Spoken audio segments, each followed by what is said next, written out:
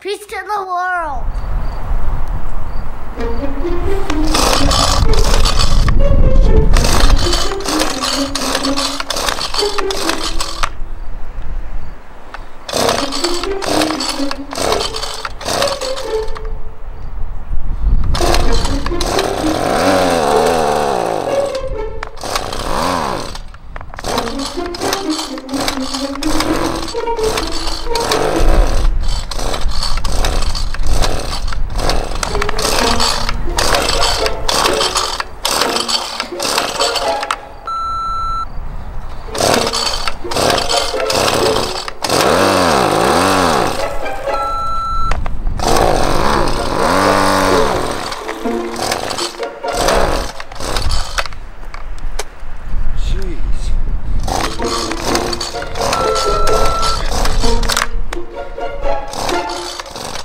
Today,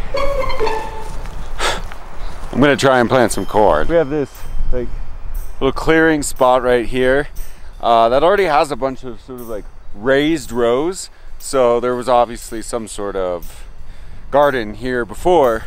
So I'm gonna clean it up, try and put some corn in there, maybe even some pumpkins. This will be like our fun little fall corner. It's super overgrown and need some serious TLC before we can actually plant in it. So that's my objective today. So we borrowed this rototiller. Thought maybe this would be enough to break up this grass and get our garden space ready. Not sure if it's gonna work out. It's doing some damage though. I just don't know if it's gonna be able to do this whole space. So the tiller wasn't quite enough. We had to bring out the big guns. There's a lot of grass, weeds, and stuff that have been growing in there over the decades.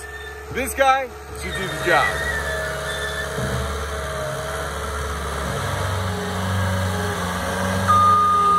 The big guy, what do you call that guy, a tractor? The bobcat? But it wasn't a bobcat. Despicable Me.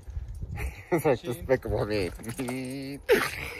He gave it toward this place up. Now I'm rototilling and tilling.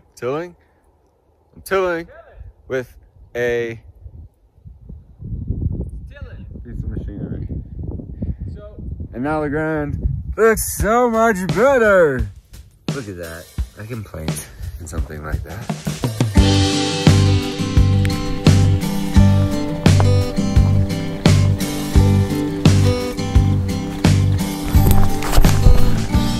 We got some of our rows. It looks good. Still, we brought in a tractor. Well, took 2 tractors really. My parents' tractor, which didn't do much. Right. Hired a tractor. You went over it. It's been tilled 5 times? Yeah, after tilled that. over. And then, even still, in some of these rows, there's still the roots of the grass because it had just been probably decades since this area had been touched. Decades? You think decades? I think decades. Here towards me. The corn we already have. Yeah, our starter plants. And then this will be all seed. That'll be all seed. So you're going in squares. Blocks. Blocks are better than rows.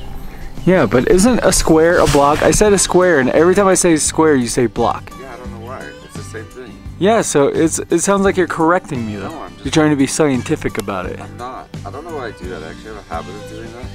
All the time where I'll just, and I don't have no touch, I'm not trying to correct. I just like reiterate what people say, but sometimes I'll just say it differently and people always think that I'm correcting them. It makes it sound like you're questioning them, yeah? And I don't mean, that's not my intention at all. You want to talk about pollination? Yeah, so corn. The idea is because corn is pollinated by the wind, and so if you have rows, there's not much opportunity for the pollen to get from stalk to stalk. But whereas if they're in blocks, the pollination is kind of kept confined within the plot of corn, and they're able to pollinate each other properly. Is this your definition of living well, Matt? Yeah, it is though. It's therapeutic. Well. Gardening is good for your soul. Working with the earth is good for your soul. You gotta get a hoe. Oh, look at your fingers and your shoes. Fuck. Oh my gosh. Oh no. Lost a tire. Oh. Single leg deadlift. Put that leg back. Oh my god. I'm falling. Oh my, I don't want to get mud. Oh my gosh. This is a disaster. Hop. I don't want to mess up the rows because it's so soft because it's all wet and I have both of my hands on mud.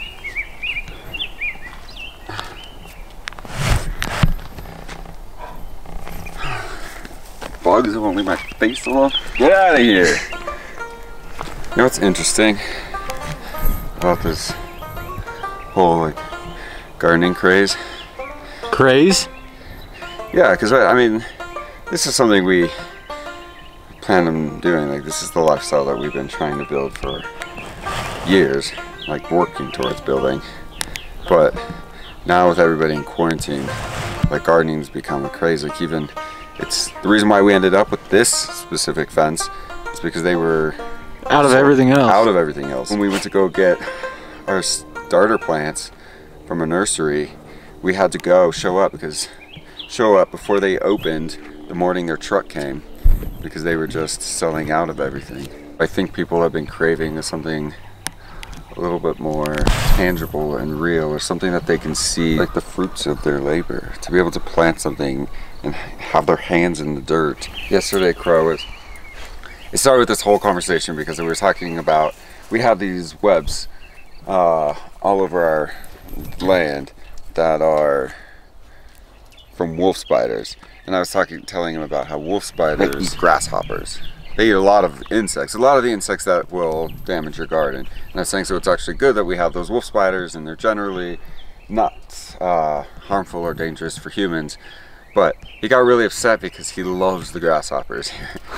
He's really upset that these spiders eat the grasshoppers. And then we started talking about just the circle of life and everything. And at first he was super responsive and just like, yeah, it's a circle. And I was really into the conversation. But then it took a turn, I think, when the like sort of reality of the darkness of it, of just like eating each other, and he got really sad about it.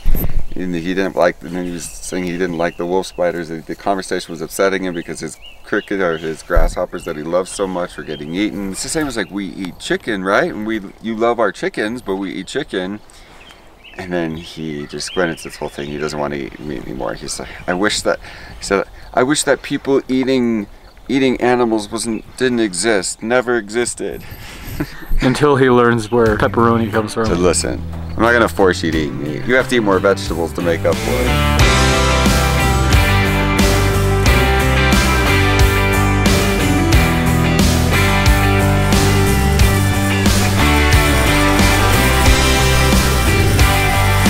We have corn! Finally! Now, everything else needs to get in the ground.